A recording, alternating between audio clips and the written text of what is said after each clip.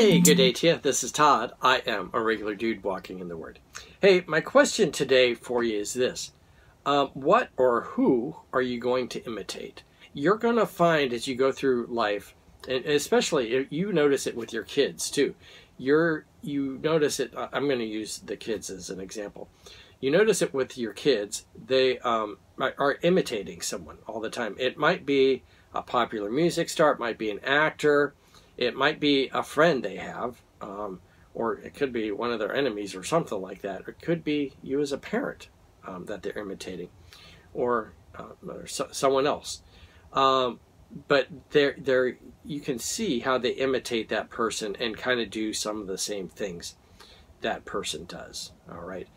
You might have children, and your child, say your son is with you, and you go someplace. And someone says, "Oh, wow, I can tell that's your son. He does the exact same thing you do. He does this and this and talks the way you do and all that stuff." And so you find that you imitate people or other things, but you imitate people. You have to choose, however, what you're going to imitate. All right.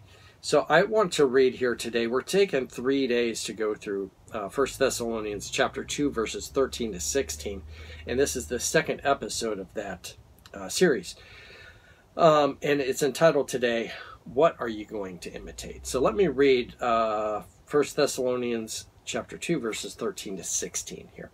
It says this, "And we also thank God continually, because when you received the word of God, which you heard from us, you accepted it not as a human word, but as it actually is, the word of God, which indeed is at work in you who believe." Okay, so we talked about that. That's all about the word of God. We talked about that yesterday.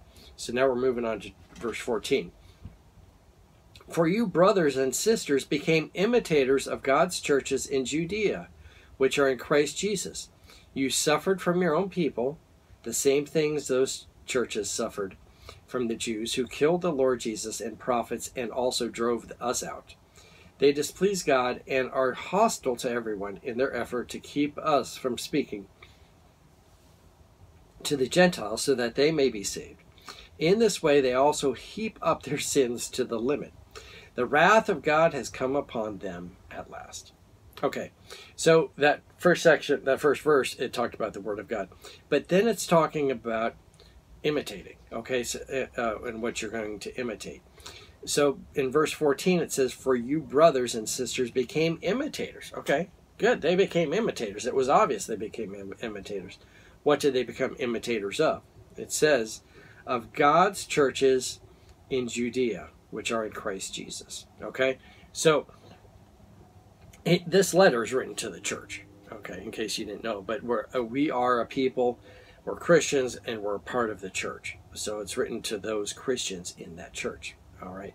And he says, you Christians in that church, I see that you're imitating God's churches in Judea. Not just one church, but God's churches in Judea. And these churches are in Christ Jesus. So it's not just some willy-nilly church, but it's a church that's actually following Jesus here. And so Paul is commending them for that. Hey, I see that you're imitators of those churches. Okay, so several things here. First of all, if you're a church, if you're someone, let me start with who you choose to imitate. You should be imitating other Christians, and ultimately you're imitating Jesus, okay?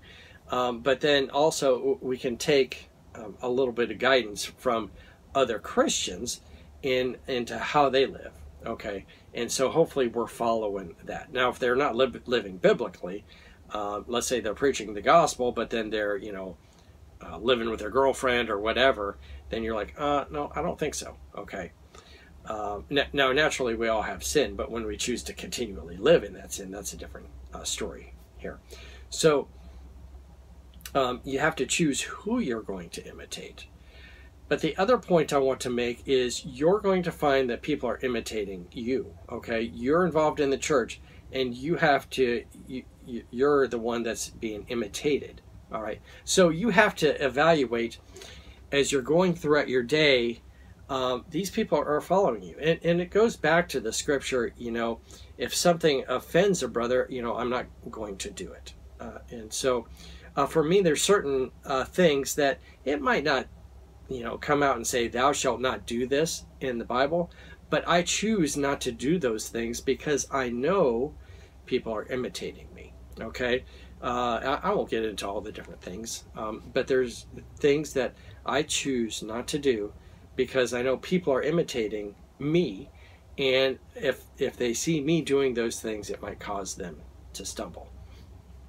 And so I choose not to do those things. So you should be a person also that people can imitate, okay? You don't want to be a person that is... he says, "Oh yeah, I'm a Christian," yet you're ending up at the bar every night and sleeping with a different woman every night and all kinds of crazy stuff like that. And you say, "Oh yeah, I love the Lord." And you're like, what kind of craziness is that? So you need to be following God. I'm not saying you need to be perfect, but you should be striving to be sanctified. And so we should be people that could be, people should be wanting to imitate. Wanting to follow us. Okay, so two things there: look for people you can imitate, and then look at also at your life, and hopefully people can imitate you. Okay, I don't know how many times I said the word imitate or imitation in this episode today. Maybe you can count them up if you're bored here. But anyway, that's what I wanted to talk about today. What or who are you going to imitate?